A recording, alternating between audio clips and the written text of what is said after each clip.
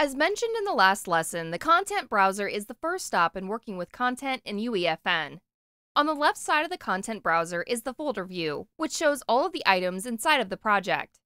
Any content you add for a project will go into its content folder. The Fortnite and Epic folder have pre-existing assets to use, like textures, materials, creative devices, props, and more. Head into the Fortnite folder and open the galleries. These have props that fit a theme in them for your use in your project.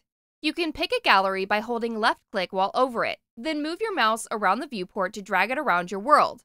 Let go of left-click to place it. If you wanted to delete some items from the gallery, you can do it one at a time by selecting an item and clicking the delete key. You can select multiple items at a time by holding the control key and selecting them in the viewport, or Control and Alt to make a box around the items you want to select. If you select anything extra, like this ground tile, you can hold Control and click it to deselect the item. The outliner can be used to select or deselect items in the same way. Then, with all of these items selected, you can delete them as normal with the delete key. This item I kept is a little too big, so I can use the scale tool to resize it. You can find the scale tool in the top right of the viewport or click the R key on your keyboard. If you click on any of those lines that show up on the item, you can scale it in one of three directions. You can also click and hold in the center to scale the item in each direction uniformly. This is how you can find props or items from Fortnite to use, but you might want to get custom content in your project. One way to do this is by using Fab. To access Fab, click the button on the toolbar at the top, or right-click the content browser and open it. Fab gives you access to both paid and free content, and you can search and filter for specific things you might want for your project. For example, if I wanted a wagon, I can search for one and find a free wooden wagon. Then I can drag it into the level just like I did the gallery earlier. This will download the asset and import it into the project, which could take a bit of time. You can also click on the asset to add it to your content browser, or, if the asset allows it, add the source files to the project, letting you edit the asset yourself.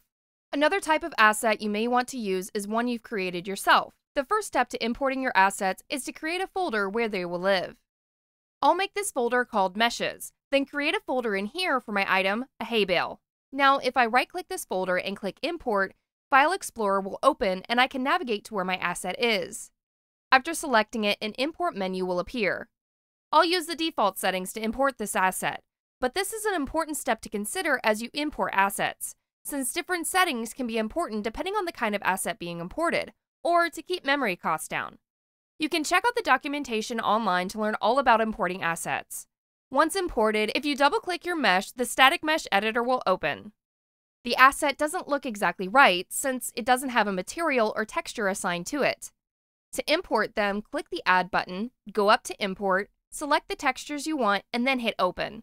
Once everything is imported, hit Save. Materials will be covered more in depth in a later part of this course, but if your asset was packaged with the material correctly, you should be able to drag it out into the world properly.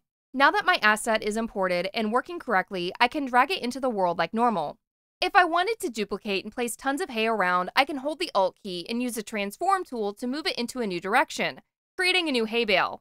This asset was one I hadn't imported into a project yet, but once you start working in UEFN, you may have multiple projects with different assets in them already set up for use in the editor. For example, this is a game called Tilt and Boom, and this pirate ship is a custom asset I've already set up correctly. I can take the pirate ship from this project and migrate it to another by finding its static mesh, right-click it, go to Asset Actions, and click Migrate. Then find the content folder of the project I want to move it to, in this case, the First Hour project, and confirm. After migrating, if I open the First Hour project, I should find the newly migrated asset. One thing to note is that these are just static meshes. They won't be interactable in the game. To make them interactable, you can right-click in the content browser and click a blueprint class. From here, choose whether it should be a prop or a static mesh. In this case, a prop since we want it to be interactable. And then I can rename this blueprint to call it Pirate Ship. Opening this up, I can choose the Pirate Ship mesh and edit the settings for it. One thing to note is you have to do this for any custom asset you want to be adjustable in the Creative Edit mode. Without this step, you won't be able to move it around with the phone tool as normal. It's important to keep things organized in our outliner now that I have more assets in my level.